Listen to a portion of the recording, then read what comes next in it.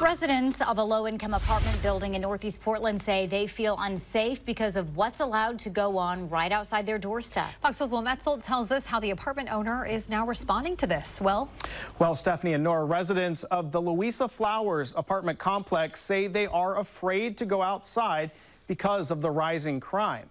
They say their concerns are not being heard by management. Patricia Golding came to Portland last year from out of state.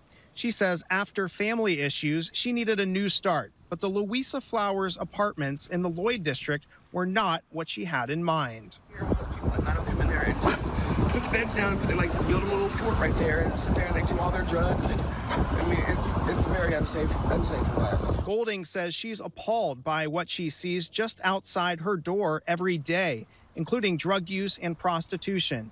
She says management isn't concerned with stopping it. They have these new managers come in that start everything either all over or do it a different way, and there's no consistency. She says that also extends to dealing with tenants. She says it led to her daughter sleeping outside in a tent because a management change didn't approve her lease. Management gave her a key, a fob, and did everything except for sign the lease with her, and then they switched to new management within that time that they were supposed to sign my daughter's lease. Home Forward, which owns the Louisa Flowers, acknowledges weighty challenges at the building and changing management.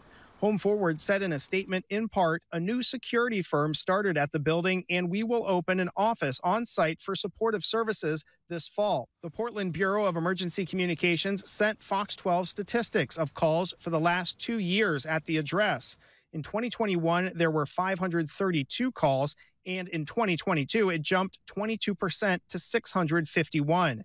Resident William Clendenin feels that theft and trespassing are enforced less than when the building opened in 2019. They fined them $50 fines, but now nobody does that anymore. Golding says the constant issues with management has her worried for her daughter's safety. It bothers me every day because I'm not allowed to help my child, basically. You know what I'm saying? Because of where I live.